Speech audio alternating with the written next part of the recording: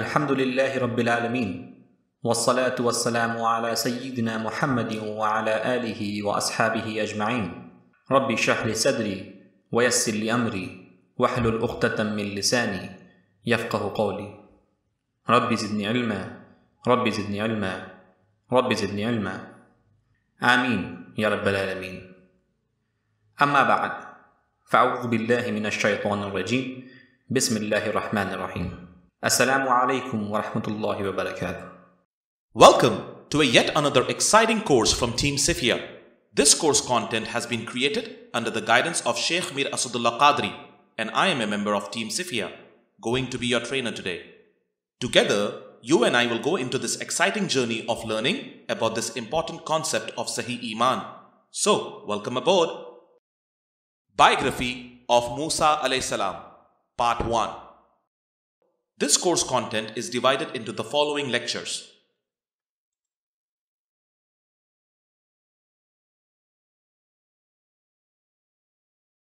Introduction. It is in a hadith that 124,000 prophets were sent down by Allah on planet Earth for the guidance of mankind, out of which 313 were apostles. It is in hadith Abu Dharr radiyallahu ta'ala anhu narrated that he asked, O Apostle of Allah sallallahu alaihi wasallam, how many prophets were there? The Prophet sallallahu alaihi wasallam said, 124,000. Then I asked, O Apostle of Allah sallallahu alaihi wasallam, how many of them were apostles? He said, 313, a good number. Then I asked, O Apostle of Allah sallallahu alaihi wasallam, who was the first of them? The Prophet sallallahu alaihi wasallam said, Adam alayhi salam. Ahmad ibn Hibban. It is in Quran, and certainly we sent apostles before you, O Prophet sallallahu alaihi wasallam. There are some of them that we have mentioned to you, and there are others whom we have not mentioned to you. Ghafir 78. Islam distinguishes between an apostle of Allah, Rasul, and a prophet, Nabi. Both are recipients of Allah's revelations. However, the apostle receives a divine message or revelation for a nation in the form of a book. Every apostle is a prophet. However, not every prophet is an apostle. Musa alayhi salam was an apostle of Allah who was given the book Torah. He has been mentioned in the Quran 136 times. It is in Quran, undoubtedly we sent down the Torah, in which is guidance and light. The Jews were commanded according to it by our prophets, and the rabbis and the religious jurists, for they were commanded to protect Allah's book, and they were witness thereto. Thus, the people of the book were told, do not fear men, fear me, and do not exchange my verses for a small price. And whoever does not judge according to what is sent down by Allah, it is they who are disbelievers. Al-Ma'idah 44. Ancestors. Prophet Musa alayhi salam's grandfather was Prophet Yusuf alayhi salam. Prophet Yusuf alayhi salam was the son of Yaqub alayhi salam. Yaqub alayhi salam was the son of Isa alayhi salam, who was the elder son of Ibrahim alayhi salam. During the lifetime of Prophet Yusuf alayhi salam, the rulers of Egypt were known as kings. Prophet Yusuf alayhi salam ruled Egypt during his lifetime. When he died, he was buried in Egypt. After about 40 years from his death, the tyrants from among the local population took over Egypt and started calling themselves as pharaohs, Pharaoh. They claimed themselves as gods. They enslaved the followers of Yusuf alayhi salam. This is how Israelis were enslaved in Egypt. Blessed birth. When the persecution of Israelis was at its peak, the Pharaoh of Egypt saw in a dream that a fire raged from Jerusalem, reached Egypt, and burnt the houses of all Egyptians, but did not harm the slaves, Israelis. This happened around 65 years after the death of Yusuf alayhi salam. A few years later, Prophet Musa alayhi salam was born in the slave community of Israelis. It is in a hadith, Ibn Abbas and Ibn Masud radiyallahu ta'ala anhuma narrated that the Pharaoh once saw in his dream a fire that came from Jerusalem, burned the houses of the Egyptians, but did not harm the children of Israel. He consulted his priests for its interpretation, who explained that a boy will be born among the children of Israel, and the Egyptians will perish at his hands. Listening to this interpretation, Pharaoh panicked and ordered slaughter of all male children of Israelis at that time. Even the newborn male offspring of the Israelis were hunted and killed. This killing spree lasted for some years. Then his aides warned him that this kind of slaughter was not in his economic interest, as slaves will vanish and there will be no one to work in their fields. In view of this concern, the Pharaoh ordered to kill Israelis' newborn male children 1 year and let them live the next. Musa alayhi salam's mother was pregnant with Harun alayhi salam in a year that boys were to be spared. Thus, she gave birth to the child safely. During a year in which boys were to be slain, she gave birth to Musa alayhi salam secretly. She was terrified that her child would be hunted and killed. Allah inspired her not to worry about the child, as he is not an ordinary child. He will be an apostle of Allah and will never be taken away from her. Allah inspired her that when she feels she could no longer keep him hidden from the Egyptians, let her wrap the child in a cloth and keep him in a wooden box and cast the box into the river. She need not worry for him, as he will be brought back to her safe and healthy. Musa alayhi salam's mother did as per the inspiration, but when she placed the wooden box into the river, she was overwhelmed with grief as she got scared, thinking he may be drowned. Therefore, she asked her elder daughter to follow the box in the river from a distance. It so happened that the box sailed into the river and then took a turn into the canal which used to go through the palace of the Pharaoh. When the guards of the palace saw the wooden box in the canal, they got suspicious. They picked up the box and were surprised to see a beautiful infant in it. The guards informed the Pharaoh about it.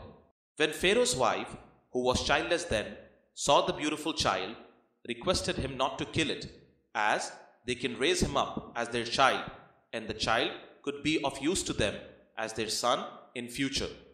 The Pharaoh and his wife knew that it was the child of an Israeli, but they decided to raise him up in the palace. Once the child was with them, they looked for women who could feed him with her milk. It so happened that the child did not drink milk of any woman they tried. The people of Pharaoh were concerned as he was not drinking the milk. The news spread that the palace of Pharaoh requires a wet nurse urgently to feed an infant baby. At this time, the elder sister of Musa alayhi salam, who had watched the box sailing into the river, approached the guards and told them that she is aware of a house who can help them in feeding the baby. Thus, the mother of Musa alayhi salam was contacted by the guards to see if she can help them in feeding the baby. Musa alayhi salam's mother readily agreed for this responsibility. She and her children moved to Pharaoh's palace and stayed there as long as Musa alayhi salam suckled. This way, Allah's promise was fulfilled, and Musa alayhi salam's mother thanked Allah for his mercy and care. After the suckling period was over, Musa alayhi salam's mother and her family went back to their home, and Musa alayhi salam continued to grow up in Pharaoh's palace as their adopted son. A few years later, Pharaoh's wife gave birth a male child, and both Pharaoh's child and Musa alayhi salam grew up together in the palace. Alright, this concludes the lecture. Take a breather, and we will get back in a minute to continue this journey of learning.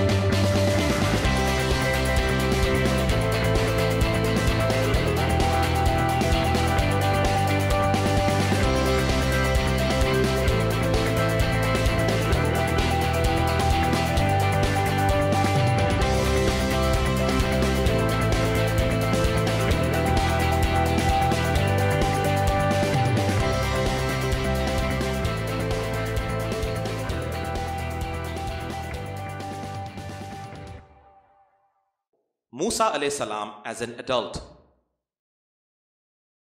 Musa alayhi salam grew up in Pharaoh's palace. When he became youth and attained strength, an incident changed his life. Musa alayhi salam used to go for walking daily in the wee hours of the day. On one day, when Musa alayhi salam was walking on an empty road, he saw at a short distance two men were fighting. When he went close to them, he realized that one was from Israelis and the other from Egyptians. The Israeli called Musa alayhi salam for help. Musa alayhi salam tried to disengage them, but the Egyptian was stronger. He continued beating the Israeli. When he did not heed to Musa alayhi salam's advice, he struck him with a blow. Musa alayhi salam was extraordinarily strong. A blow was sufficient for the Egyptian. As it hit him in the chest, he fell on earth, and to Musa alayhi salam's surprise, died on the spot. Musa alayhi salam was on a casual walk on the street. He did not expect this thing to happen. He felt bad in his heart and sought Allah's forgiveness. He vowed that he will never involve himself in any quarrel again. He also became fearful about the death of the Egyptian, as there could be an investigation of the death and he could be implicated into it. The next day, when he was walking again, it so happened that the same Israeli was fighting with another Egyptian. Musa alayhi salam scolded him and warned him against fighting on the roads. When Musa alayhi salam was trying to disengage the two, a third person, an Egyptian, got involved in the fight on behalf of the Egyptian. He was stronger than the two. When Musa alayhi salam threatened him to stop and stay away from the fight, he said, "O Musa alayhi salam, do you want to kill me as you have killed that man yesterday?" Musa alayhi salam was surprised to hear this from him, as he realized that the news of the death of an Egyptian has already spread. As Musa alayhi salam was trying to grasp the situation, a fourth man came to him running and informed him that a case has already been registered against him and the security personnel are searching to take him into custody. Musa alayhi salam knew he will not be able to prove his innocence in the court. So, to avoid arrest, Musa alayhi salam ran out of the city into the desert. He prayed, "O Lord, save me from the wrongdoing people." Al-Qasas 21. Musa alayhi salam left the city in haste. He could not go to the palace to take any provisions with him. He walked into the direction of Syria in scorching heat in the rough desert without any food or water. Apparently, it was Allah's support and strength with which he could continue that arduous travel on foot. After 8 or 10 days in the desert without food and water, he reached an oasis called Madain, which was between Syria and Egypt. Musa alayhi salam sat under the shade of a tree and did not know how long he slept. Nearby that tree, there was a well of water where people were watering their livestock. When he woke up, he noticed two women and their flock of sheep standing away from people waiting to water their sheep. Prophet Musa alayhi salam was not comfortable to see two women waiting endlessly and were afraid to go near the well as it was crowded by men. Musa alayhi salam went to these women and asked them why they are taking care of this difficult responsibility and why men in their family are not doing it. The women explained that their father was old and the responsibility of livestock is on their shoulders as there is no male child in the family. Musa alayhi salam took their sheep to the well, asking the men to give him the way and watered the sheep of the women. He also drank water. He was totally exhausted. He came back to the tree where he was resting earlier and supplicated, "O Lord, whatever good you can bestow upon me, I am surely in need of it." After some time, one of the two women whom Musa alayhi salam had helped came to him. She was shy while talking to him. She said, "My father wants to thank you for your help and would like to reward you for your service." She invited him to their house to meet her father. Musa alayhi salam walked behind the woman to their home. Musa alayhi salam met Shoaib alayhi salam in the house, who was the father of these girls. Shoaib alayhi salam inquired about Musa alayhi salam. When Musa alayhi salam told him the whole story, how he reached Madain, Shoaib alayhi salam consoled him and said, "Do not fear. You have indeed escaped from the wrongdoing people." When Shuaib alayhi salam knew about the sincerity of Musa alayhi salam, he offered the hand of one of his girls in marriage to him and told him that he can stay with them in the house. Musa alayhi salam agreed. As a wedding gift, Musa alayhi salam agreed to the suggestion of Shuaib alayhi salam that he will stay in the house for 10 years and will run all the affairs of their household. This was an ideal situation for Musa alayhi salam in a foreign land. Musa alayhi salam as an apostle of Allah. Musa alayhi salam spent 10 years in Madain with his wife, children and his in-laws taking care of the affairs of the family. When he completed 10 years, he thought of going back to Egypt with his wife and kids to his family. He took leave from his father-in-law and other relatives and started the journey with his wife and kids towards Egypt. It was winter time and the journey were about 10 to 15 days. On his way, one night, when he camped near Mount Tur, they were under the bitter cold of desert winter. When Musa alayhi salam was looking for some wood to burn for heating near their camp, he saw a fire at a distance at the mount. He thought that some people were camping there and were burning the wood for keeping themselves warm. He told his wife, "I have seen a fire burning at a short distance. I will bring some fire stick from them to keep us warm, and if possible, will discuss the shortest route to Egypt from them." When Musa alayhi salam came to the fire, he was called from the right side of the valley in a blessed spot from the tree. "O Musa alayhi salam, indeed I am Allah, Lord of the worlds." It is in Quran. When he, Musa alayhi salam, came near it, he was called by name. "O Musa alayhi salam, verily I am your Lord. In my presence, put off your shoes. You are in the sacred valley of Tuwa. I have chosen you as an apostle. So listen to what is being revealed to you. Indeed, it is me, Allah. There is no God except me. Worship me and establish Salah as my remembrance." Taha 11 to 12. Why was Musa alayhi salam asked to remove his shoes?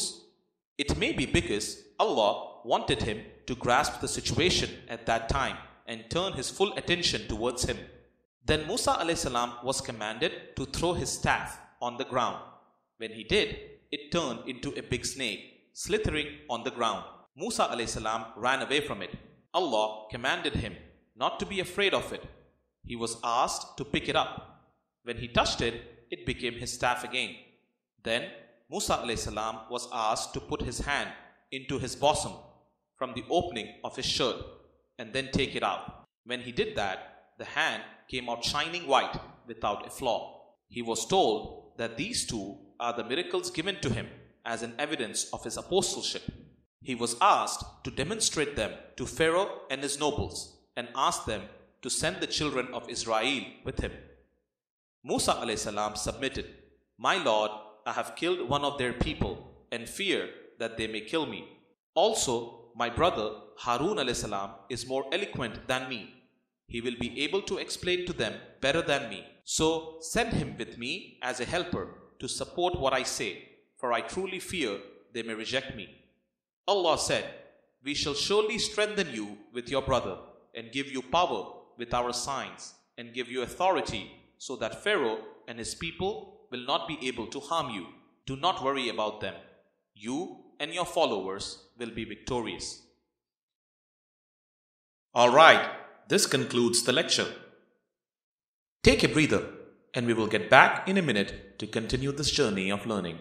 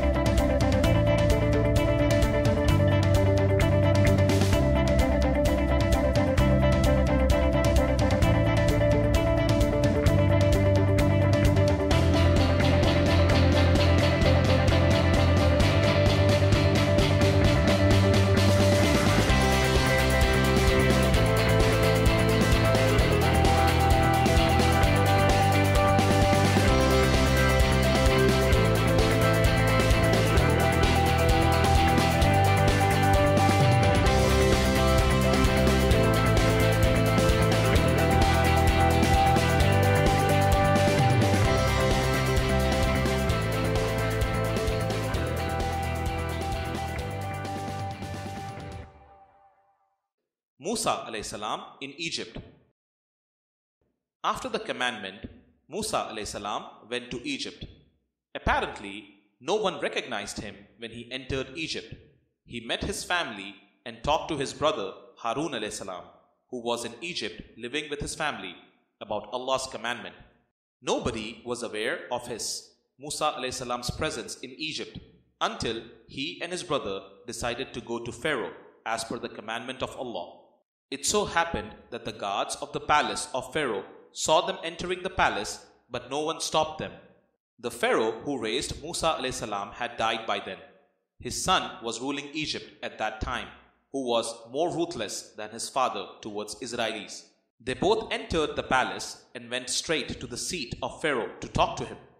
They told Pharaoh that they are the apostles from Allah and demanded that the children of Israel be allowed to go with them. When Pharaoh saw Musa alayhi salam and his brother in front of him after so long, he was surprised. He never expected that Musa alayhi salam will turn against him in his fashion. He knew Musa alayhi salam very well, as they were raised together in the palace under the care of his father. He reminded Musa alayhi salam for their past favors on him, as he was raised in their palace. He also reminded him of his crime of killing the Egyptian and running away from them. He said, "You, Musa alayhi salam, surely are not grateful to our favors." Musa alayhi salam replied, "The thing you call a crime was an unintended action committed at a time when I was unaware of the result of my hit to that person. Therefore, I went away from all of you, as I feared I will be wrongly implicated into a death which was unintended. Now, my Lord has commanded me and appointed me as one of the noble apostles for the guidance of people. As for that favor you taunt me with, is a ploy on your part. The fact is that you have enslaved the children of Israel and do not want to liberate them." Pharaoh could not understand what Musa alayhi salam was saying. He asked, "What do you mean by saying that you are appointed by the Lord of the worlds?" Musa alayhi salam replied, "The Lord of the skies and the earth and all that lies between them, if you really care to know." On this, Pharaoh said to those around him, "Do you hear what he just said?" Musa alayhi salam said, "Your Lord and the Lord of your forefathers from the beginning." Pharaoh said to the nobles jokingly, "Your apostle who has been sent to you certainly looks to be mad." On this, Musa alayhi salam emphasized, "The Lord of the east and the Lord of the west and all that lies between them, if you have some sense to understand." Pharaoh was angered by Musa alayhi salam's statements. He warned him, "If you take a god other than me, I will imprison you." Musa alayhi salam said, "If I show you something manifest and convincing sign of my apostleship, would you agree then?" Pharaoh said, "Show it then, if you are telling the truth."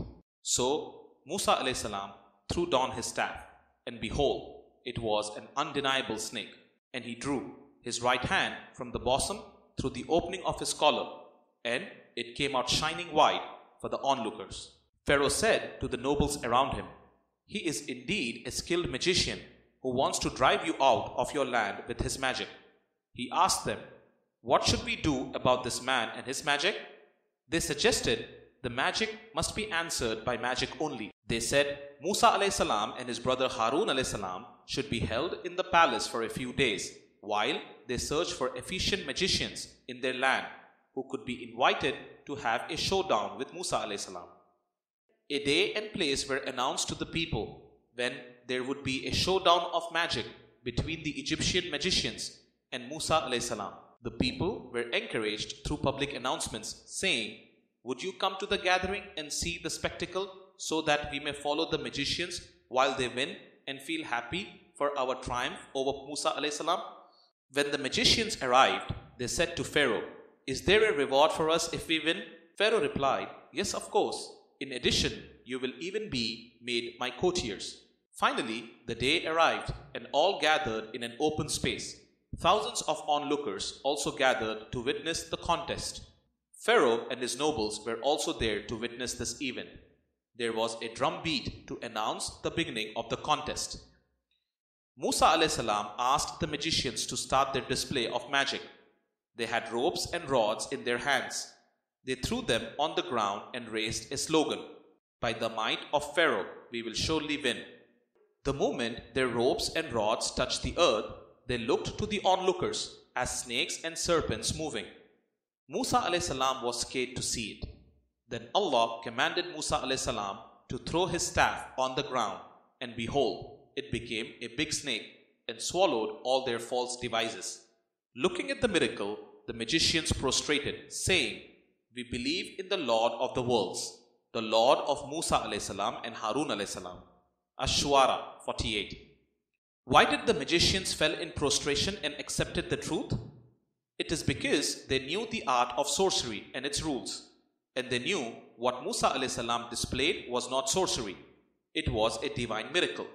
They understood the truth immediately and became Muslims, whereas Pharaoh was a king and not a sorcerer, and he did not know what sorcery is. He suspected the sorcerers to have colluded with Musa a.s.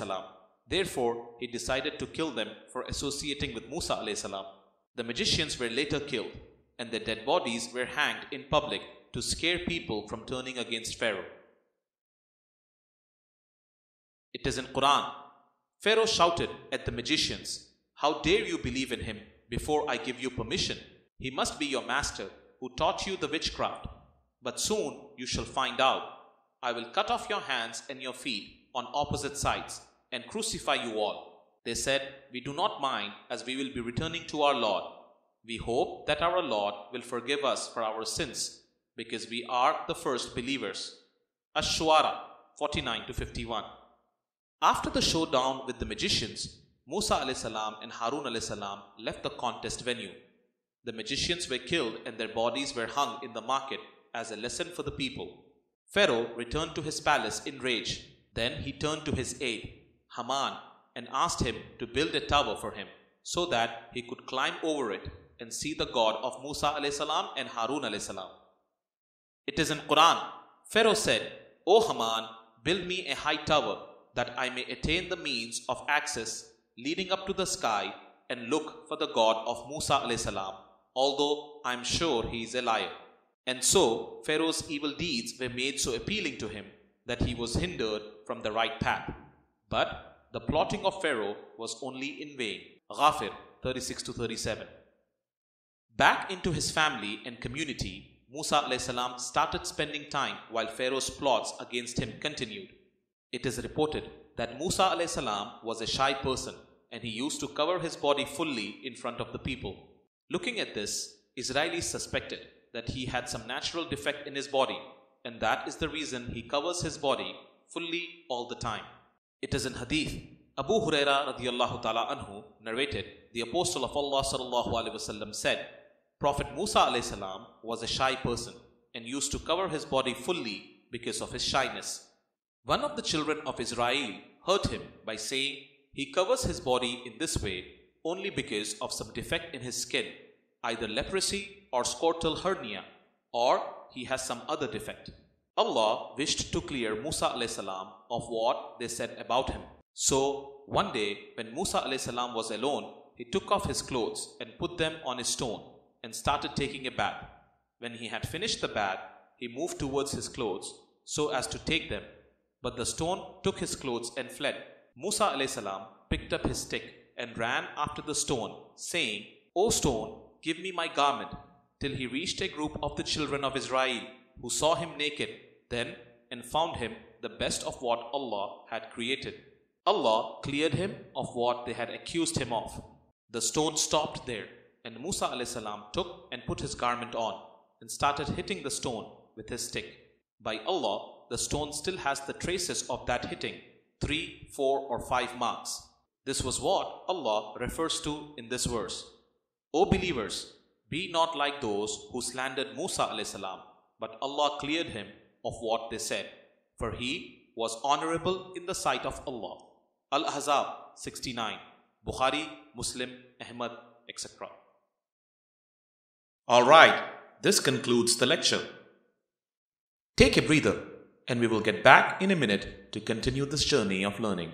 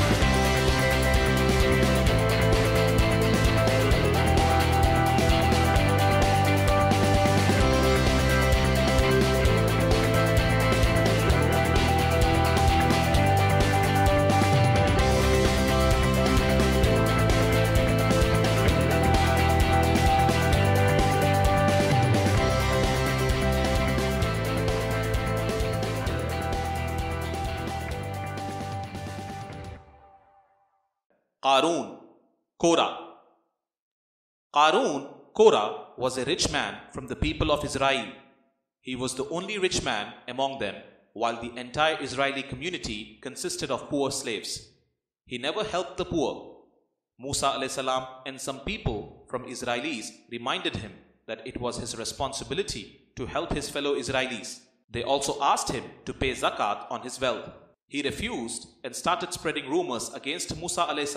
and his followers that they are demanding charity from him to become rich. Qarun was so rich that the keys of his treasures could not be lifted by a group of strong men. Some Israelis used to envy him for his wealth and wished if they had the kind of wealth he possesses. But the virtuous people never looked at his wealth. For them, the reward of Allah in hereafter was bigger. Qarun was punished for his wrongdoings as earth swallowed him.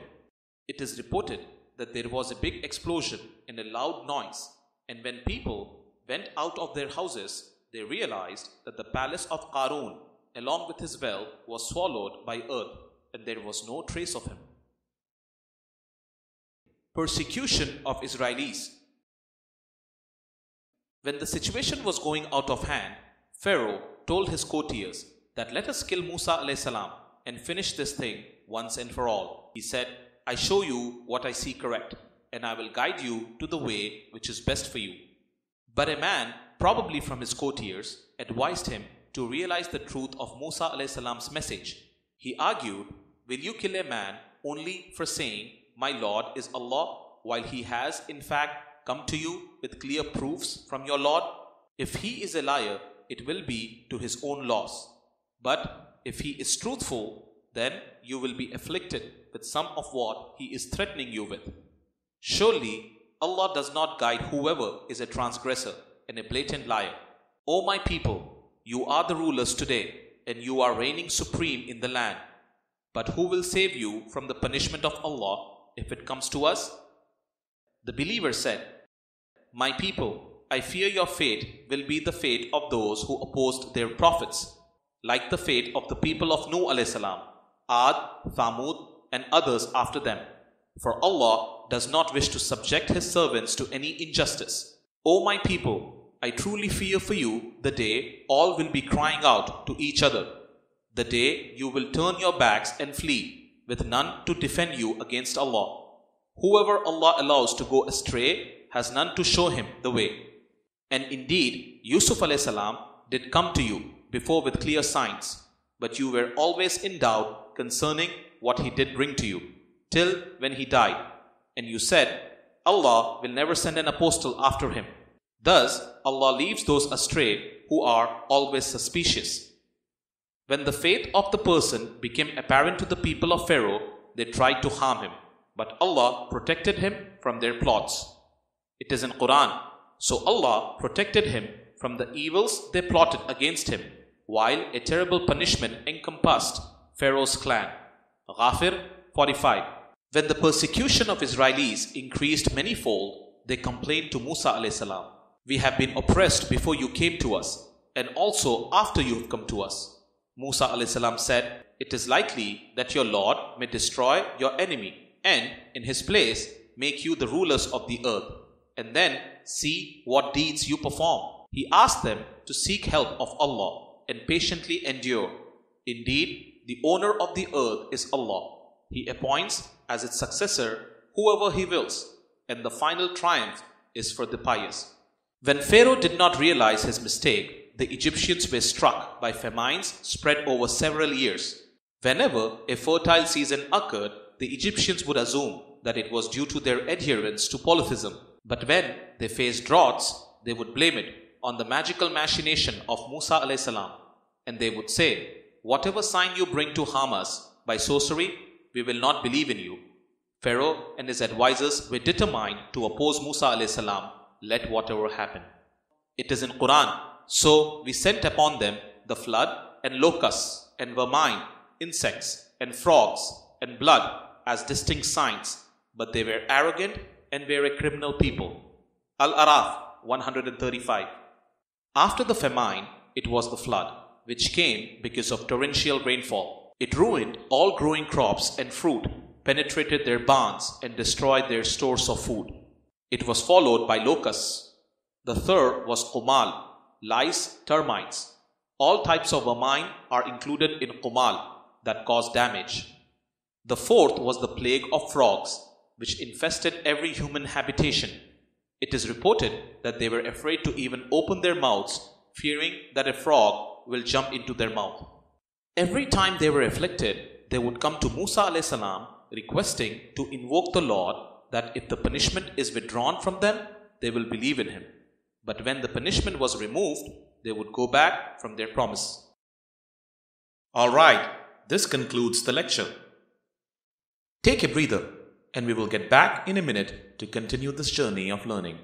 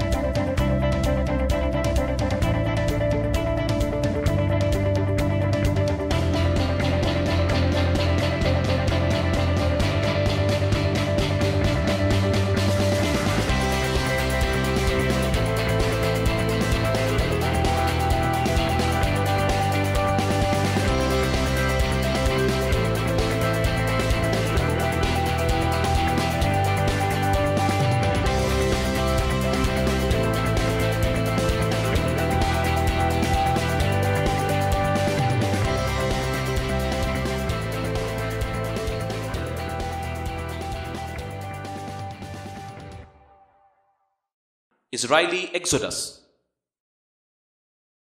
The last among the punishment was the blood.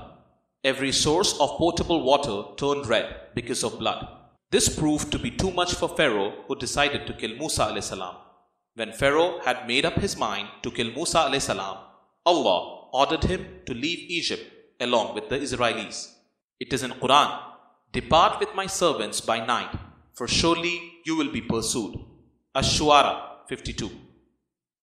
Israelis in the leadership of Musa alayhi salam left their homes in the dark of the night and traveled towards sea. Pharaoh's spies knew immediately that something was happening among the slaves, as so many were coming out of their homes. Pharaoh called a meeting of his advisors and gathered their armed forces to pursue the fleeing Israelis. Gathering the army took all night, and Pharaoh's army did not leave confines of the city until the dawn. By this time, the Israelis were near the Red Sea. They saw Pharaoh's army marching towards them.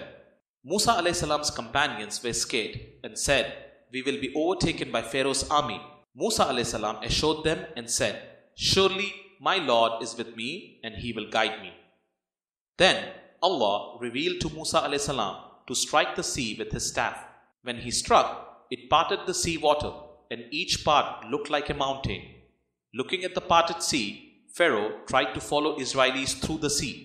By the time Pharaoh's army reached to the sea, Israelis had already crossed the sea and had reached the other shore.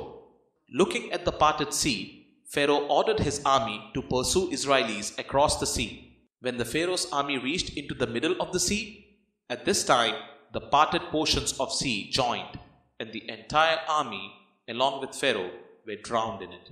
It is in Quran, "Surely in this is a sign of your Lord." Yet most people would not believe. And indeed, your Lord is mighty and most merciful. Ash-Shu'ara 67-68. Pharaoh's dead body was found. Quranic narrative regarding Musa alayhi salam refers to two pharaohs. The first was the one during whose reign Musa alayhi salam was born and in whose palace he was brought up. The second was the son of the first pharaoh, Musa alayhi salam invited to Islam and who was asked to liberate the Israelis. He was born a few years after Musa alayhi salam was picked up by the guards of the earlier pharaoh from the river, and he decided to raise him in his palace. Musa alayhi salam and this his son Pharaoh were both raised in the palace together. It was this Pharaoh who was drowned. The first Pharaoh is considered to be Ramesses I, while the second Pharaoh, Ramesses II, was his son, who had become a co-sharer in his father's authority during the latter's lifetime, and who, after his death, became the ruler of Egypt. There is no authentic record of the dates and years of their rule. The historical accounts and dates of their rules are disputed in view of the discrepancies in Egyptian, Israeli, and Christian calendars. It is reported that Pharaoh's Ramesses II mummified dead body was discovered in 1881 in the tomb of a high priest named Pinitjem II, who lived 400 years after the pharaoh's reign. The mummy was likely moved from the pharaoh's original tomb in the Valley of the Kings, designated KV7, after looters desecrated the burial chamber, and the priests of that time feared that some might even try to ruin or steal the body of the pharaoh. Upon discovery, the body of Ramesses II was found in pristine condition as compared to other mummies. His skin was entirely preserved, as well as most of the hair on his head. Since his facial features remained virtually intact, researchers compared them to the statues which represented him. They concluded that many statues accurately depicted Ramesses II, his strong jaw and aquiline nose. Pharaoh had died by drowning in the sea, and later his dead body was found by the people at the seashore. 100 years later, in late 1970s, it was realized that, in view of humidity in the room in which the mummy of the pharaoh was kept in Egyptian Museum in Cairo, its condition started to deteriorate. This prompted Egyptian authorities to search for experts to help them restore the mummy. In 1980s, the mummy was transferred to France for its restoration. In France, the mummy was taken to a special wing of the French Monument Center, and renowned archaeologists, surgeons, and anatomists started to conduct a study on the mummy to delve into its mysteries and restoration. Professor Maurice Bucaille, the senior surgeon and scientist in charge at this center, was the head of the team of restoration of the mummy. Maurice Bucaille was the most famous surgeon in France. In their final report, the experts of this center concluded that the death of the mummified pharaoh was because of drowning into the sea. The remains of the salt stuck on his body and inside ears was the conclusive evidence in this context. They also concluded that the body was mummified in haste over 3,000 years ago, after recovering it from the sea. The experts were puzzled over a question: how did this body, to the exclusion of other mummified bodies of ancient Egyptians, remain intact although it was recovered from the sea? The mummy was restored in France, and it was sent back to Egypt in a splendid glass coffin, which is being displayed in Cairo Museum till date. The head of the restoration team in France, Professor Maurice Bucaille, was amused by their findings. He realized that the facts described in Quran about the preservation of the body of Pharaoh were truthful. It is in Quran, and we brought the people of Israel across the sea, but the Pharaoh and his army pursued them wickedly and maliciously till he was on the point of drowning, and he said, I believe that there is no God but he in whom the people of Israel believe, and I submit to him. Yunus 90. It is in Quran. Allah said, you surrender now, but before this, you always rebelled and were of those engaged in causing disorder and corruption. Yunus 91. It is in Quran. This day we shall salvage your body so that you may be a pointer for those after you. And indeed, most people are neglectful of our signs. Yunus 92. Alright, this concludes the lecture. Before you go, you can find more information of many other Islamic topics like the one we discussed in this course at sahiiman.com/books. Hundreds of books available explaining multiple Islamic topics up for grabs for free, so do check it out. Thank you for signing up for this course. We hope you had a great time learning about this important topic as we had preparing this course for you. See you again for another exciting learning experience at the correct Islamic Faith International Academy. Until then, it's goodbye from us at Team CIFIA.